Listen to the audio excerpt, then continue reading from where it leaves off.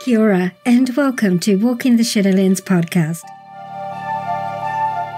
Let me be your guide as we take a walk into the shadowy realms of the unexplained, of the paranormal, of things that go bump in the night and haunt your dreams.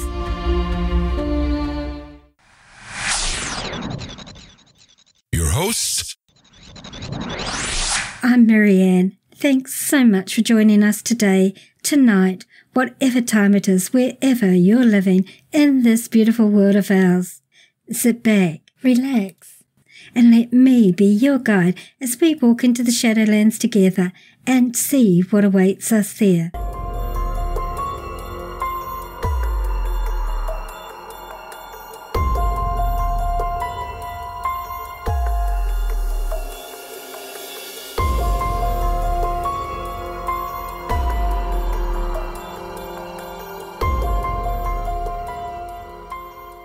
What's the very first thing that most people think of when they hear the words Ouija board? Most, but obviously not all people, think of horror movies like the Ouija board scene in The Exorcist or any one of other countless horror movie genres that have used the Ouija board as basis for its storyline.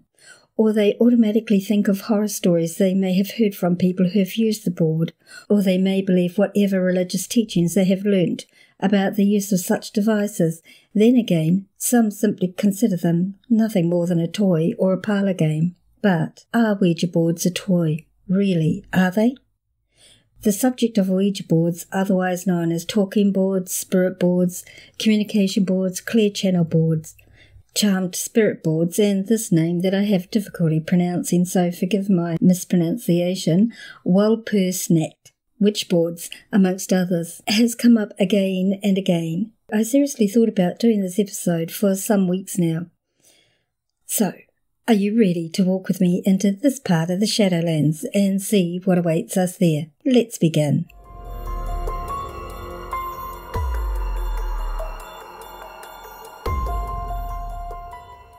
What is an Ouija board? Firstly, though, I feel it's important to give at least a very condensed history on what they are. Likely there are very few who have not heard of an Ouija board or who do not know what they are, thanks in large part to all the TV movies, notably The Exorcist mentioned before, amongst others. But for those who perhaps have not, here's a physical description of an Ouija board. An Ouija board is a flat board with the letters of the alphabet arrayed in two semicircles above the numbers 0 through 9. The words yes and no in the uppermost corners, goodbye at the bottom, accompanied by a planchette, which is generally these days a tear-shaped device. Usually it has a small window in the body. The planchette is used to manoeuvre about the board.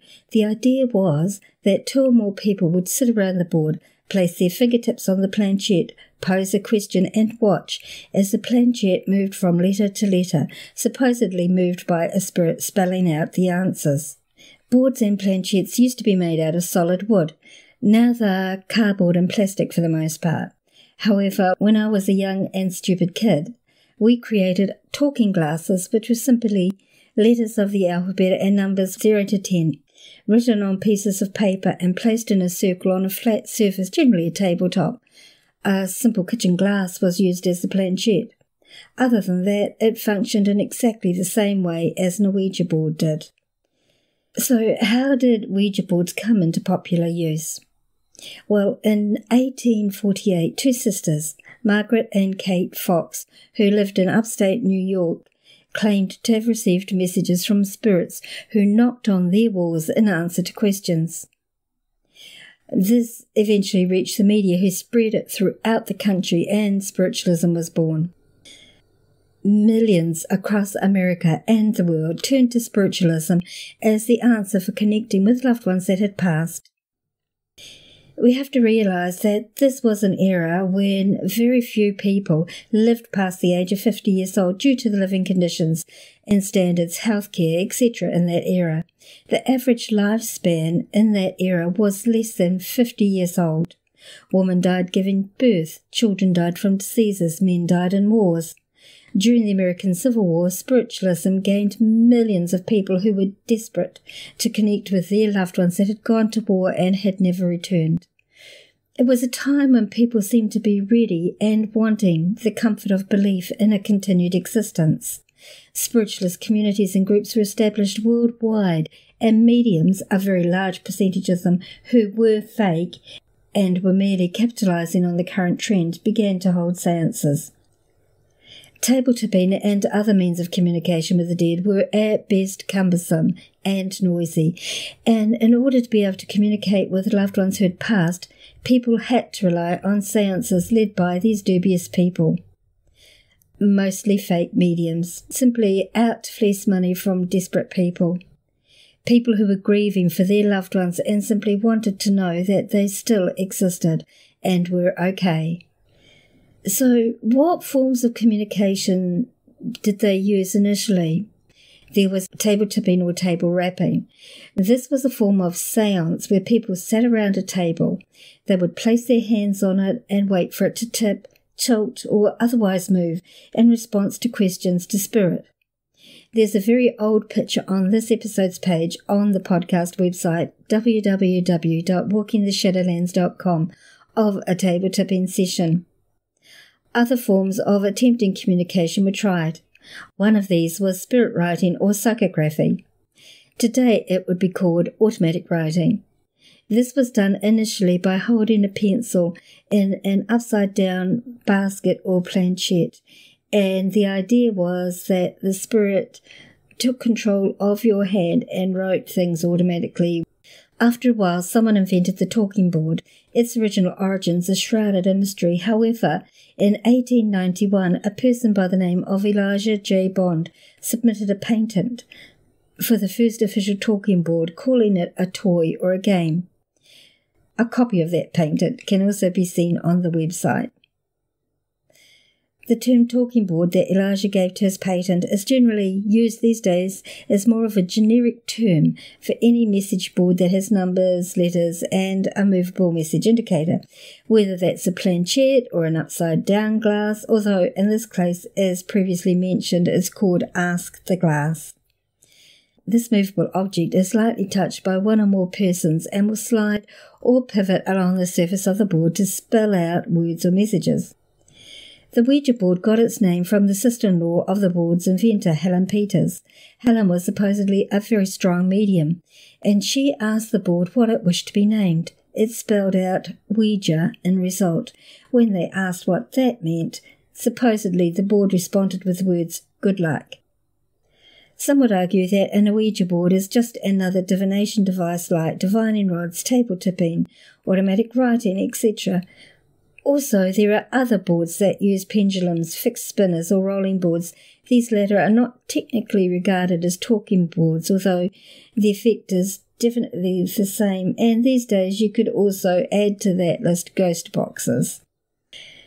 There's a great debate about whether the messages given on these boards indeed come from supernatural entities, or are they solely a psychological, physiological phenomena, one that is created by the users of the board.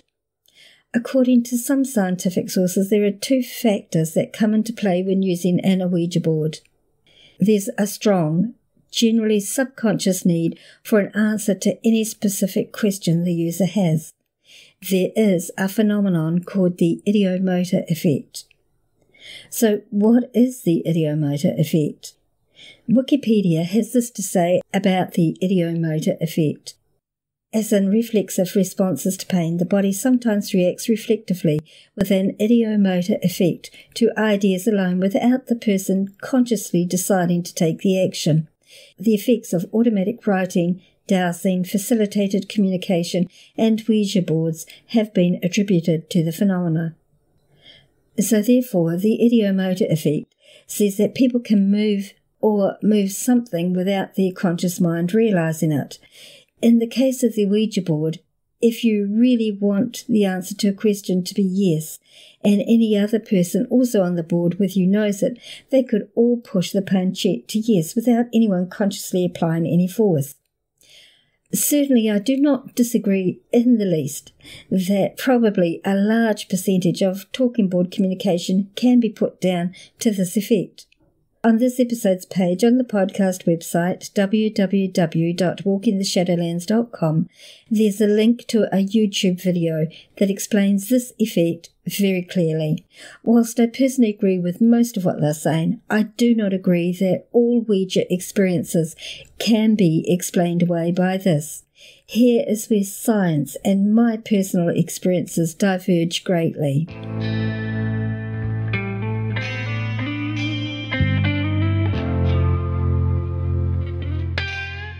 When I was in my very early teens, in the late 60s, we did the talking glass thing at our kitchen table. The glass would not move unless I was present in the room, even if I was not actually on the board itself. When I was in the room, it would talk. We contacted what appeared to be a young lad our age. He told us his name, that he lived in Japan and had died from smallpox. He even gave us the year of his death. Although, of course, there was no internet then, so checking any of this out for validity was nigh on impossible. A group of us had contact with this kid for a number of weeks, and I felt a real kinship with him, and he deliberately targeted me. Looking back, I can see why. I was a very young, vulnerable, and developing medium. So this entity totally played on my sympathies and my vulnerability, telling me often how lonely he was where he was, although I was not aware of this until after the fact, and a few years later when I was more experienced. Anyway, one day a group of us were chatting as normal with this kid, when he tells me that I should commit suicide so that we could be together as friends forever and he would no longer be lonely. I felt so sorry for him because he was lonely. As he finished saying this, my mum walked into the room. She heard what he had just said, and she went to reach for the glass to take it off us. It flew out of our hands and smashed against the wall on the other side of the table, just shot out of our hands.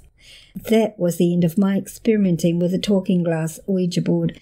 It took weeks before our house felt clean again, and we were no longer freaked out.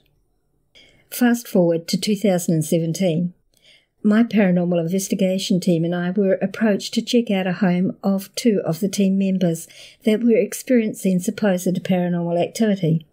This included cold spots, objects moving, disembodied voices, shadow figures, apparitions of a child and others, and physical touching, including intimately, foul smells, amongst other things. So we did an initial interview with the clients and had a tour of the house. The female of the house, I will call her Sophia, was the one experiencing most of the paranormal activity, but her partner also was very aware of events that were happening in the home and had seen some of them for himself. The house was in a cul-de-sac-shaped street and was, as all of them at that end of the street, a 2-story duplex unit, with each house joined by a sheer wall. On our initial visit, we were very aware of cold spots in the house in 30 degrees Celsius summer heat, and of spots in the house that literally caused the hairs on our arms to raise, along with a sense of being unwelcome and downright hostility in some of the places. Only in certain spots of the property though, and not all over. Also, a door slammed by itself with no breeze in the house. It was a very still, quiet summer day. As is our norm, we took a digital recorder and recorded our interview with the client. On this, we captured some very clear EVP, or electronic voice phenomena. This is when voices which are not heard audibly are captured on digital recorders. In some of these EVP, we captured voices that were very negative towards Sophia. We asked when the activity started and what they felt caused it to begin. Sophia mentioned in a Ouija board that she said belonged to her ex-flatmate who had only recently moved out of their home. She commented that she felt this flatmate had used the board and performed some sort of ceremony over the board, and this all started from there. We asked Sophia if she had ever participated in the use of this board, which she categorically denied, and said that in fact she would never, ever touch one. At the same time she's saying that, we get an EVP calling her a liar, along with deep growls and guttural sounds. Obviously, we didn't hear this audibly, and it wasn't until we were back home going over the interview tape and subjective and objective experiences that we heard the recording. We organised an investigation for their home, which Sophia cancelled on us the night beforehand. Not a problem, these things happen. Meantime, those of us who initially visited the home started having different things happening in our own homes. Things like disembodied growls, guttural noises, bangs, scratching our windows and doors, foul smells. At the beginning, none of us mentioned this to the others, but we all experienced one or some of them. We soon dealt with the entities once we realised the source of them and what was actually happening. We subsequently found out that Sophia was still actively using the board. Her partner was unaware of this actually. She was deliberately inviting entities into her home. Now, we can't do anything for people who actually want and invite these phenomena into their lives. That is entirely their choice. Sophia was enjoying having the attention these entities in her home brought her. We withdrew from the case after sitting them both down together and being frank and honest with them. The husband was actually gutted about all of this, but we cannot help people who invite this activity in and want it. And I also removed them from the investigation group.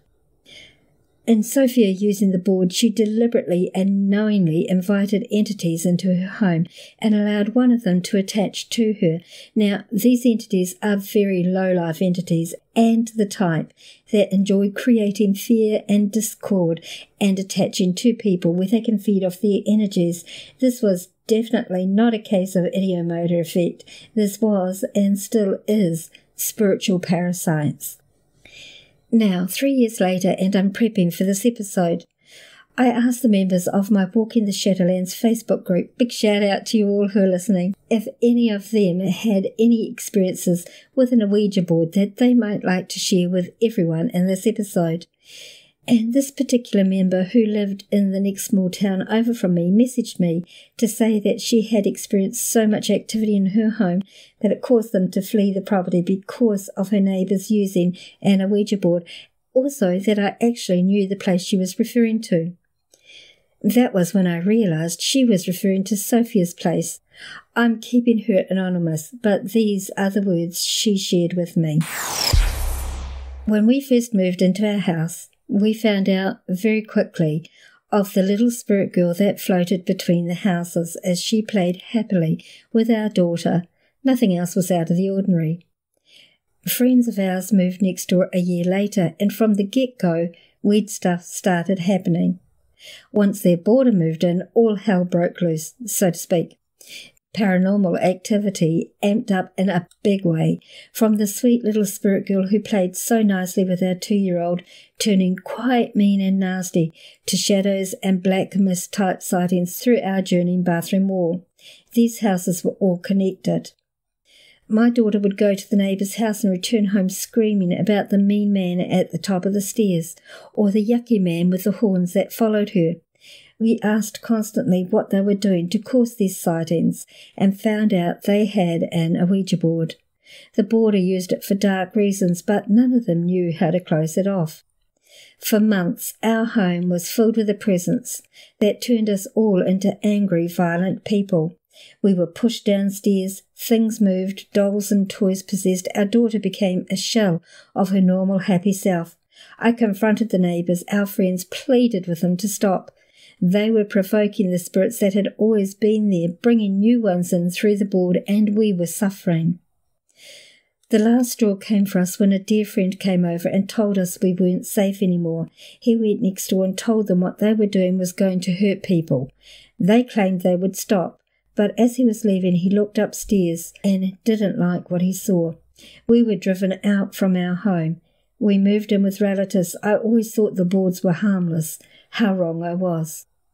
Anon and I talked a little bit more about her experiences here. I asked her what it was her friend saw at the top of the stairs. She said, a dark shadow of a man with a menacing look.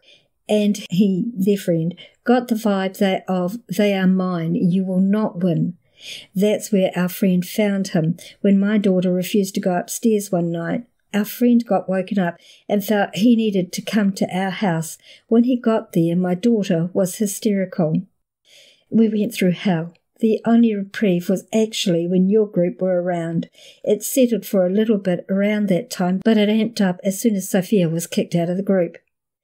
I then asked Anon about the little girl spirit that we had picked up on our initial investigation, and she said, some research we did with a lady who'd lived on the street for years said the little girl had been seen in nearly every house, and there were stories of a little girl that died falling down the stairs. She didn't like adults, but was drawn to kids. We then had a small conversation about how the wee girl spirit was later being impersonated by the entities to gain their daughter's trust, as until events started amping up in Sophia's home, the little girl had been loving and playful, but definitely not evil, mean or malicious at all. And she concluded with, the one spirit that worried us the most was the devil-like man. He followed the car to my friend's house. We went there because my daughter would not settle until she saw him. Sophia was with us and tried to tell him she knew what was happening. He told her to shut up, and she was the problem, not the solution. Soon after that we moved. I doubt if Sophia's house has been cleansed. The street has gone to ruin, and they can't keep tenants in that one particular house. This is Raquel. She and I had a very long conversation, almost an hour actually, so I'm not including all of it in here, and I will summarise parts of the conversation in places.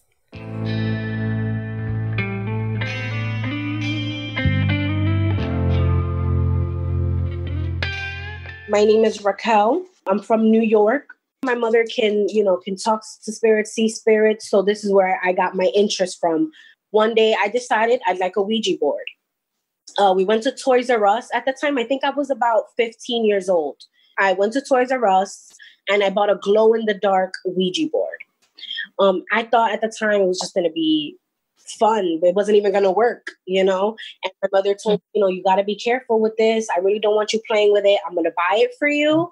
Hopefully it doesn't work and it'll get you to just, get that interest out of you just so you can do it. And then after that, hopefully nothing happens. When I played the game, I tried to play it at first by myself and it never worked until one day I was in school. A couple years had passed actually, and the board never worked. A couple years had passed and I was in high school, and I was with my friend and we decided to skip school and stay in my house. And I said, let's pull out the Ouija board. Let's play. When we played, the board was actually active for the first time. And I asked, who am I speaking to? And it spelled out Louis, L-U-I-S. I asked Louis, how old are you? He put 13. But then when he put 13, he put the planchette at the middle of the board, and then he went back down and put the number 7. When I asked, I said, 7, what does 7 mean? He said, it's been 7 years. So 7 years since you passed? He said, yes, but in his form, he said he was as a 20-year-old. He looked like a 20-year-old. At the time, I'm like, okay. How did you find me? Like, how are you here? He said, you woke me up. I was lost. And I found you. I heard your voice. I kept asking, is anyone here? Is anyone here? And that's where he said that he heard my voice and I had woke him, I guess. Time had passed and I started talking to Louis more daily, and I started to feel comfortable with him. Every time I went to the board, it was always Louis. It became to a point when I pulled out the board, I didn't even have to ask. I'd just take out the board and I said, hey, Louis, how you doing? And we'll talk. And it became more of an addiction. Every day I was talking to Louis until one day Louis told me that he was sad that his mother had stopped visiting his grave. He told me he was from the Dominican Republic and he died in a car crash. He was the passenger and his father was the driver, but his father was the one that stayed alive, and he died. He told me that he was so sad that his mother was not visiting his grave if I could call his mother and tell her to visit him. And at the time I thought, how am I going to call this woman and tell her that I'm speaking to her dead son, and he's, upset that the mother hasn't visited him in weeks. And it was as if she was sad, as if she kind of gave up on him. She was so miserable. She didn't want to go to the grave anymore. I actually ended up calling her, and the mother stayed shut on the phone. She stayed quiet and hung up on me. I didn't want to call again because I felt like that was the confirmation that I needed. I said what I said on the phone. I said, hi, my name is whatever. It was in Spanish. I did speak in Spanish. I am bilingual. I spoke to her and I said, I know your son. I spoke to your son and he's upset. I don't know if this is the right person. He gave me your phone number. He gave me a phone number to another country. Actually bought a phone card and called his mother. And she stayed on the phone. She stayed quiet, as if she had to soak everything in, maybe even I'm not sure. She just stayed quiet and hung up. And I never bothered her again. Time had passed. I talked to Louis. And then one day I had went to Rite Aid, and I had like a corn on my toe, like from wearing tight shoes. And I was so embarrassed to go at Rite Aid at a store. I was so embarrassed to buy these corn bandages for your toes. I was so embarrassed to buy it at the cashier. I made somebody else buy it for me. And when I went home and I told the board, and I said, hey, Louis, how you doing? He said, it was funny today that you didn't want to, he wrote, it's funny that you didn't want to buy the bandages. And right there, I said, what do you mean? He said, I was there. He said, I laughed. He said, I laughed when you didn't buy the bandages. And it took me back. And that's when I thought, how is he not in the board? Like, how is he following me now? So I kept that in and I pretended to laugh. I was like, yeah, that was funny. That was so funny. But I kept in my mind, like, Louis is not in the board anymore. Louis is now following me. I remember saying, I have to tell my mother. I have to tell my mother, now this is scary. So I'm coming home from work, and I'm with my mother, and I told my mother, Mommy, I need to talk to you about something. And she said, you're playing the Ouija board and you let out a spirit, didn't you? And I looked at her and said, how do you know? She said, there's been a man standing by the door of my apartment. I live in an apartment. She said, there's a man standing by the apartment door for the past week. He doesn't do anything. He just stands there.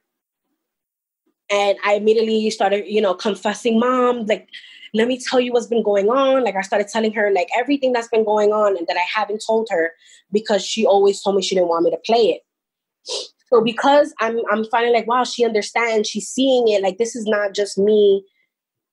Like when I play with my friends, they always thought I was the one moving planchette or something, that there must be a science behind it, that we're all just unconsciously moving it. But my mom gave me the confirmation that she was like, this guy has been sitting there. So she brought me to the room, and I was actually in tears because I was so scared. I'm like, wow, I actually brought a spirit out. This is real. She tells me this is how high he is. He's dark skinned. He looks like a teenager, a young man. And he's actually standing right next to you. She's like, the way that he sees you is more as a little sister. He's standing by the door. He's telling me that he's standing by the door because he's protecting the house. He's more of like securing the house. Like, he's security. He has to stand by the door to protect us. After all of this happened, she's telling me what he looks like. She's telling me, I told her the story about what he told me. She said, yes, he's telling me the same story. She actually gave me more details about what happened that night, that the kid, that Louis at the time, that when he was 13, what happened. When I would sleep, my door, I slept in my living room. We only had a 1-bedroom. My mother had the bedroom, and we'd sleep. Me and my sister would sleep in the living room. And in the living room, there was a hall. And down the hall is where the front door is, where Louis would be standing. And every night we would see a silhouette of a man. And it got to the point that I didn't even care anymore. I actually felt safe seeing the spirit. One day we decided to go to Florida, and I decided, let me take my board with me. I couldn't not take it. One night I was with my cousin and she never played the board. It seems as if my cousin had this bolt of energy, of so much like energy in her hands that as soon as she moved, she put her hand on the planchette. Lewis was able to talk so much faster that we had a harder time keeping up with what he was saying. And one night, it was maybe 12 o'clock at night, and it's me, my sister, and my cousin. She got a call. While we're playing, she got a call. And her boyfriend had fell down the stairs. And when her mother was like, oh, this is so weird. He fell down the stairs. He's in the hospital. And I remember as we're playing the game, she asked the board, was that you? And he said, yes, that was me. And she said, why would you do that? And he said, because he hit you. And she's like, how do you know that? I didn't even know that. I didn't even know she was getting abused. And he said, he hits you. And she was like, why would you push him down the stairs? He's in the hospital. And behind us, the door, my back was against the door. We're sitting on the floor, Indian style. My back is behind the door, and he kicks the door. I hear and we all jolted, and we're like, what's going on? And I said, is that you? And he said, yes, that's me. I'm upset right now. And I said, why would you do that? I can't believe that he actually did the door. Like, this is my door. That's what it sounded like. It was very hard. And because my back was against it, I was so scared. And I opened my door. There was nobody there. The thud woke up my father that Lewis said, your father is coming. And he himself put goodbye. He swiped it goodbye. And no more than maybe 30 seconds, my dad opened the door and I slid the Ouija board under my bed. From this point, Raquel began to have mixed feelings about her conversations with Lewis. She was scared, and she continues. Lewis can actually touch things now. We went from not playing in the board, now he's following us. He came with us to Florida. He knew what my house looked like. He came with us everywhere. It was really scary. Rachel realized he could manipulate physical objects, but she was still obsessed with him and started skipping classes in high school nearly every day and spent days talking with him, hosting what she called Ouija board parties in her home. She was at this stage about 18 years old. She was totally obsessed and justified her actions by saying that it was really to prove to herself that this was real. But at the same time, there was some fear there, and his manipulation of Raquel and control began to show. She says of how it was then. Lewis knows everything. Like, Lewis knows things that's going on that he'll be talking to us here, but he can tell me what someone is doing in their house. Lewis would be so jealous. He wouldn't want anybody else to come through. He'd say no. Like, I can come through. Only I can speak with you guys. That it got to the point where he was just dead all the time.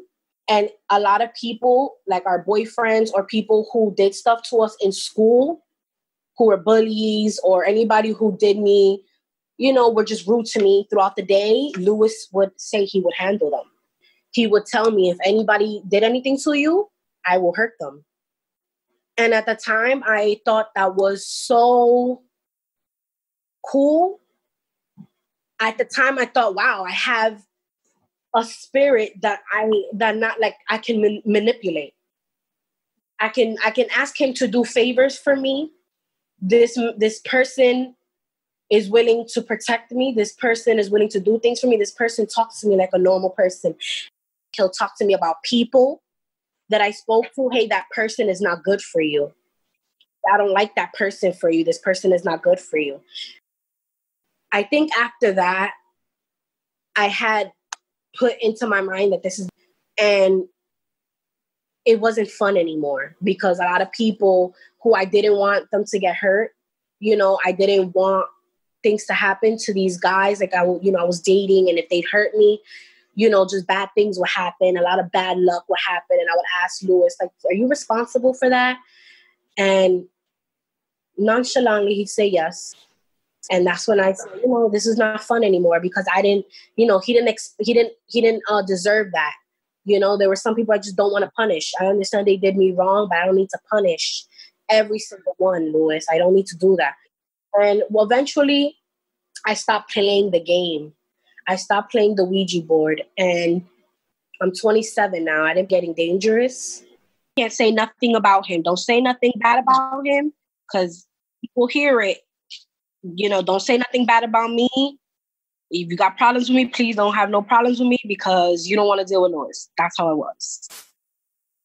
Controlling. It was very controlling. Definitely, I see how so into it I was, and I didn't care about the information with Lewis anymore. It was more about I'm growing up. It opened up my mind to the spiritual world and what spirits can do, and the things that can come from a Ouija board. I always thought that I was in control. I put the candles. I did the sage. I did everything. I did everything. I went online. I looked up the Ouija do's and don'ts. I did everything, all the research you can do on Google.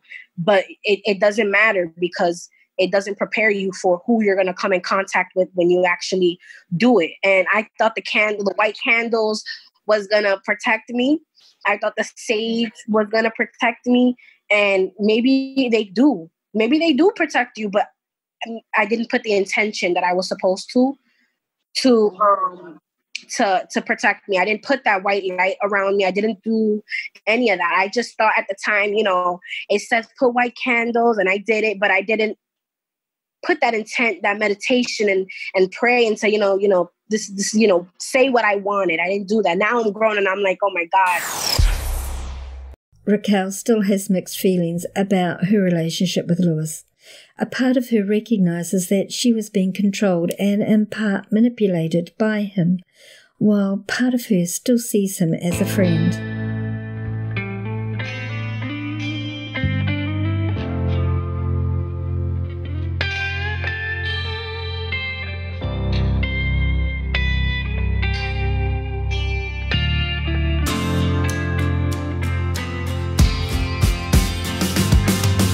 To the darkness, bleaker than night. Proud on the terrace, wait for the light. They put out the fires that burn in our hearts, scaring the senseless, taking order apart. Are you scared yet? The monsters are real. Are you scared yet? The intrepid feels it's got nowhere to go, nowhere to go but here.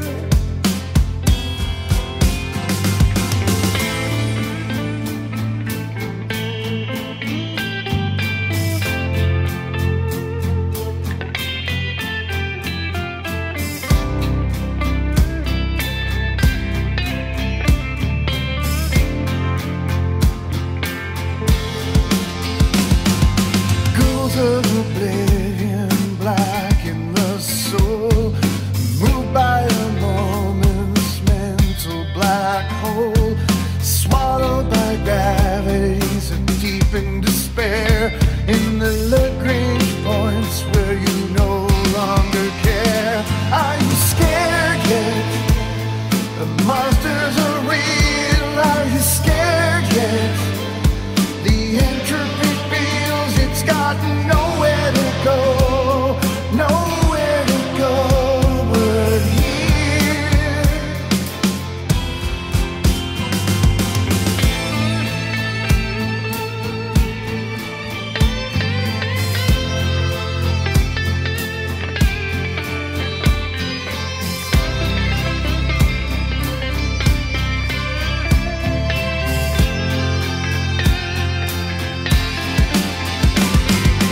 Walking, running, racing to hide from a faceless evil you'll always be beside.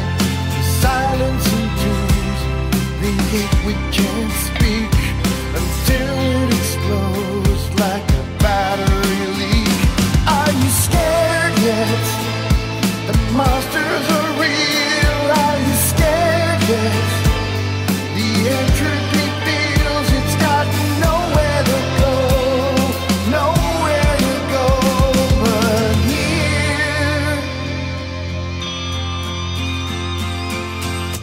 birthday wish from Karina. A small group of 6 of us got together for our friend's 15th birthday at his house. We decided we'd try create an Ouija board, writing it all on a piece of paper and using a 50-cent coin as our mover. Some were too scared and watched, so 4 of us partook. We didn't know what we were doing. One friend spoke up and said, "Are there any spirits present?" Nothing happened for the first minute, but eventually the coin slowly moved. We initially started blaming each other for moving the coin, or started to think it was nerves moving it subconsciously. After persevering as it started to speed up, we realised it was spelling words between gibberish.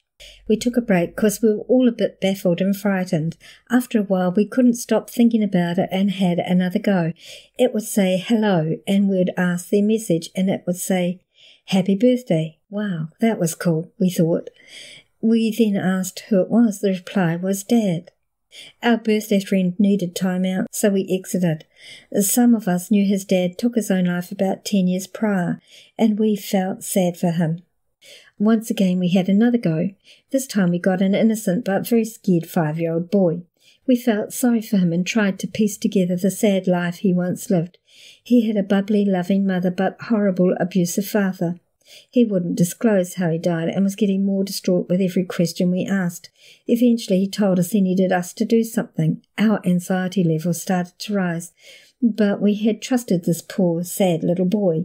"What is it you want us to do?" a friend asked, thinking it would be harmless. The board spelt these words continuously over and over until we exited the board. "Satisfy my request, satisfy my request." By then, we knew we certainly had tapped into something sinister and that it wasn't one of us playing around. We took a half-an-hour breather, but were still intrigued, so jumped back on the board. This time we got a 90-year-old lady. We were very alert that something might be playing around with us, pretending to be a child or elderly. This one was short. As we asked her name, her response, 666. We exited immediately and destroyed the handwritten paper board, vowing that we had come across something evil. We didn't sleep much that night, talking about happy things to distract us. Luckily, nothing further came from our experience, but looking back, it was such a bad idea, and one that certainly taught us a lesson. The Shadow Under the Door, from Christina. I was thinking about this a couple of weeks ago and thought about posting my experience, not a super traumatic one, but freaky at that. I was living with a friend of mine at her parents' house when I was, I think, 15 or 16 years old. I'm 34 now. So it was me, her, and another friend, but I can't remember who right now. It was daytime and we decided to have a go at making our own Ouija board. I think it was with a mirror, so obviously we decided to give it a test go. I don't remember what we asked, probably something like, "Are there any spirits here with us?" My friend's dog was in the room with us and suddenly jolted up and looked at the bedroom door and ran up to it and started frantically barking at it. We saw a shadow at the bottom of the door, but no one opened it to come in. It just stayed there while the dog kept barking. Our hearts were pounding. The dog eventually stopped barking and we opened the door to see clearly no one was there. We were so freaked out. To this day, I think about this occasion often.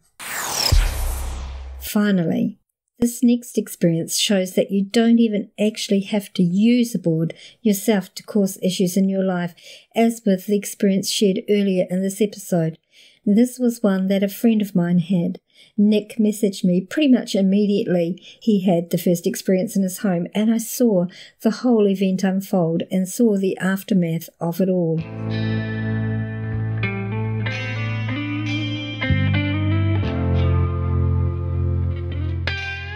My name's Nick. I live in Michigan, which is in the United States.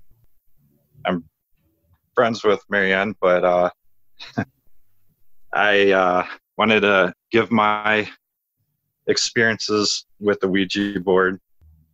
I've had quite a few. I don't mess with it anymore. Probably the earliest I started playing with the Ouija board is probably my late teens, early 20s. It was right when I met my wife now.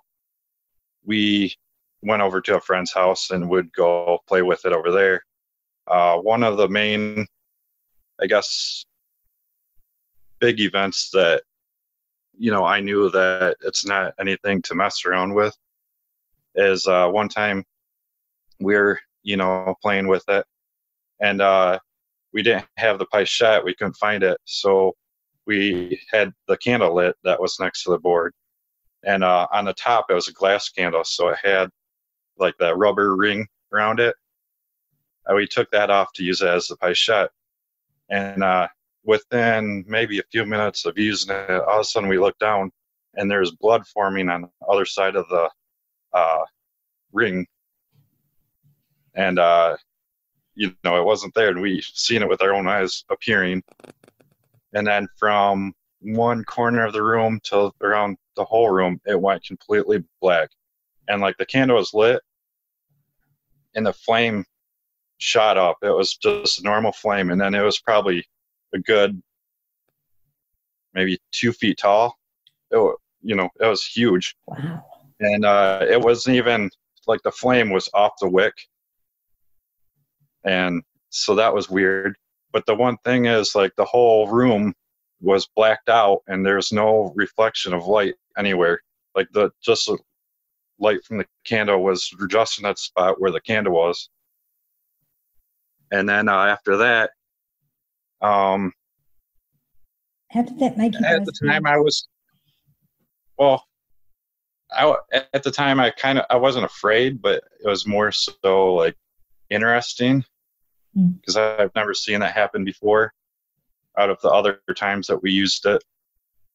And what happened too is we've had this one spirit that every time we use it, he comes up and he, torments us. And we knew that's who was coming when the room blacked out like that. And he started talking to us through the board. And then our friend, she was sitting on the bed, and it was just me and my girlfriend at the time, but now wife, were using the board. And all of a sudden she started choking, and she was like, she couldn't breathe. And we looked over, and on her throat there was fingerprints, and it was to the point where her face was turning blue. And so finally we're like, okay, stop it, leave her alone. And then finally, whatever it was, let go of her, and she could breathe again.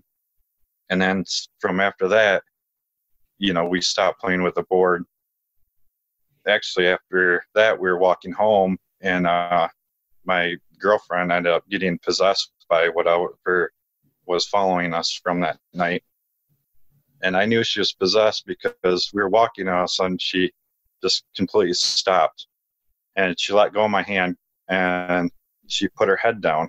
And I was like, I looked at my friends, and then I was like, what is she doing, And so I asked, I was like, hey, are you okay? What's wrong? And she didn't answer. So I, asked a few more times, and she didn't answer. And then finally I grabbed her arm, and then I was like, what's wrong? And she lifted up her head, and her eyes were completely red, like blood, crimson red, no pupil, nothing, just completely really red. And in her voice was like, I want to say like 3 voices in one, as they say it, and that wasn't her voice. It was, a dark, like heavy, graspy voice. And she said, don't fucking touch me. And then she threw my arm down and then put her head down. And then I looked at my friends again, and I'm like, did you see that? And they're like, they didn't know what to say either. And so then I tried again. I was like, you okay?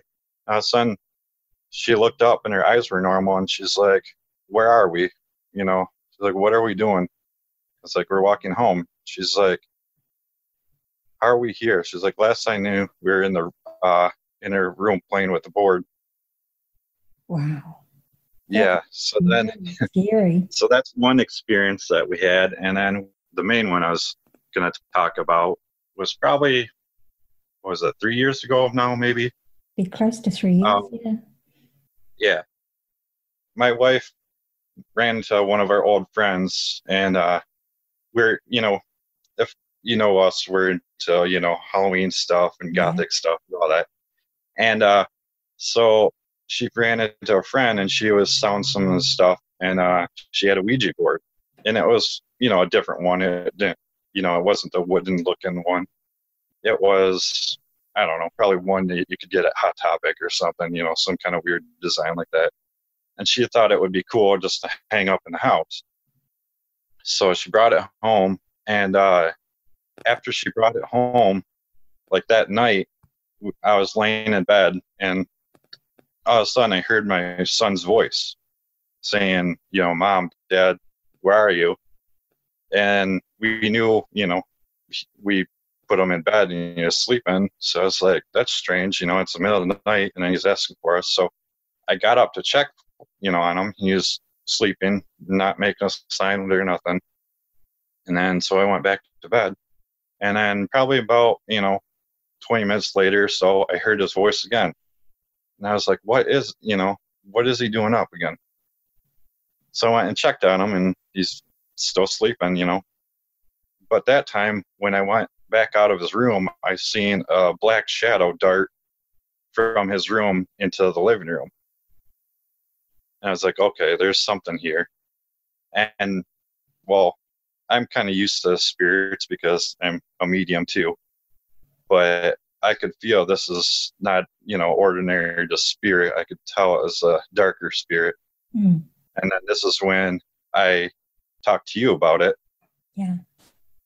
And from there, the next day, same thing. I heard, my son's voice. And I was like, that, I know it's not him, And so we're trying to figure out, what's going on.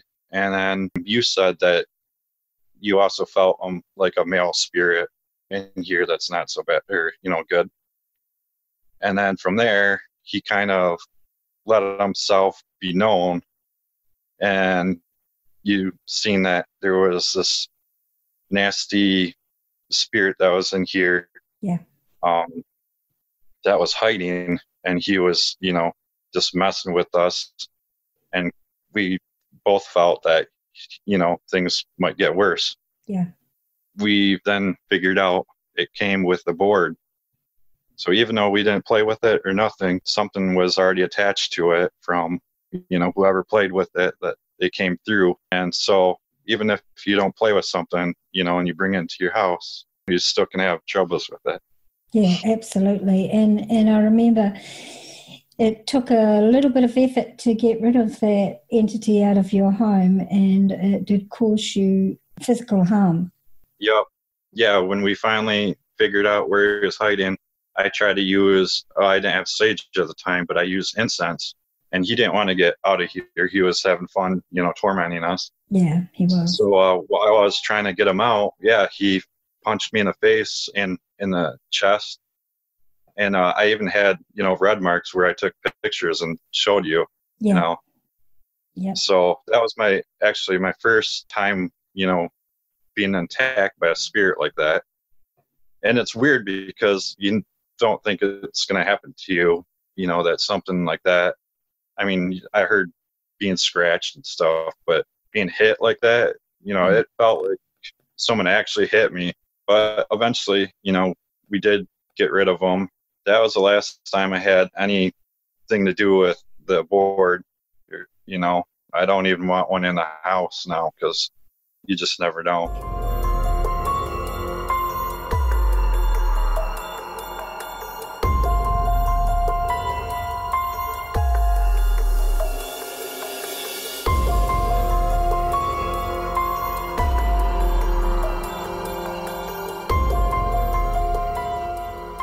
I saw the aftermath, the images of Nick after he'd been assaulted by the entity.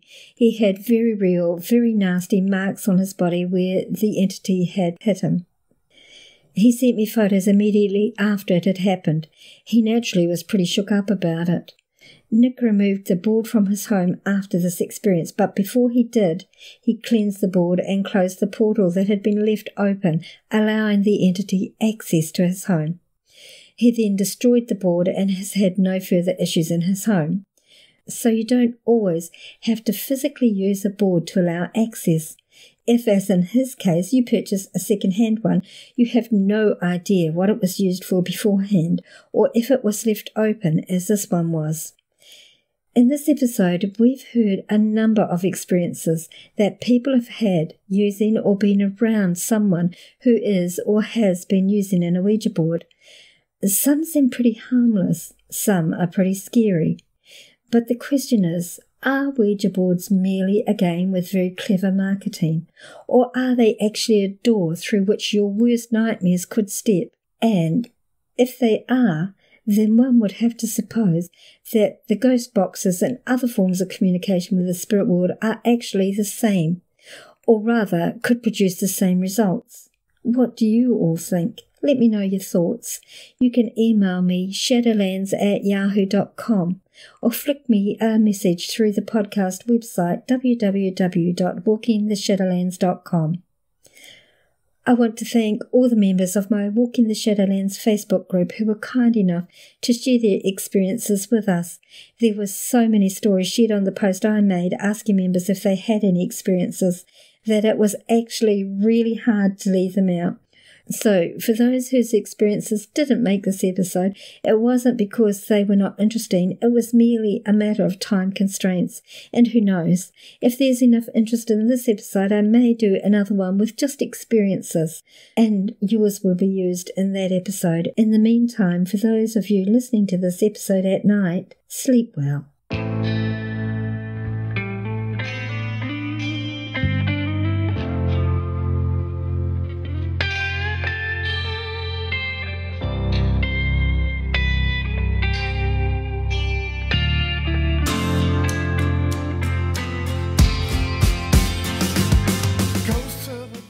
Our bumper music today is called Are You Scared Yet by Sasha End, licensed under Creative Commons. For more information, check out this episode's page on the podcast website at www.walkingtheshadowlands.com. If you have any suggestions for topics you might like me to cover in upcoming episodes, then please don't hesitate to contact me. Or if you have any questions, suggestions, or any comments that you'd like to make, or experiences that you might like to share with myself or my audience, or if you think you might be a good fit as a guest for my podcast, then just email me at shadowlands@yahoo.com. Check out our Facebook page, Walking the Shadowlands, our Instagram feed of the same name, and our Twitter feed at Shadowlands10. Like and follow for hints on our upcoming episodes. If you enjoyed this episode, then please leave a positive rating and don't be shy to leave a written review on your chosen podcasting platform or on the podcast Facebook page, Walking the Shadowlands. Who knows? You may hear your review read out at the end of one of these podcasts. And of course, so you don't miss out on any episode, make sure you subscribe on your favorite podcasting platform. This podcast is available on all free podcasting platforms and from iHeartRadio as well. If you don't have a smartphone, then you can listen to the episodes from the podcast website, www.walkingtheshadowlands.com. For those hearing impaired, there's a full written transcript of each episode on the website, so you don't miss out at all. Tell your friends, tell your family, tell your workmates about our show when you're back at work. Encourage them to listen and to subscribe also. The more the merrier.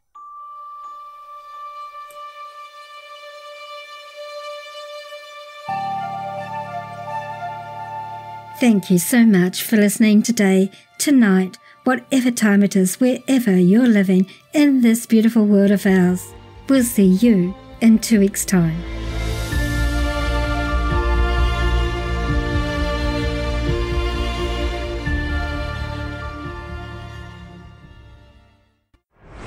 Thanks for listening.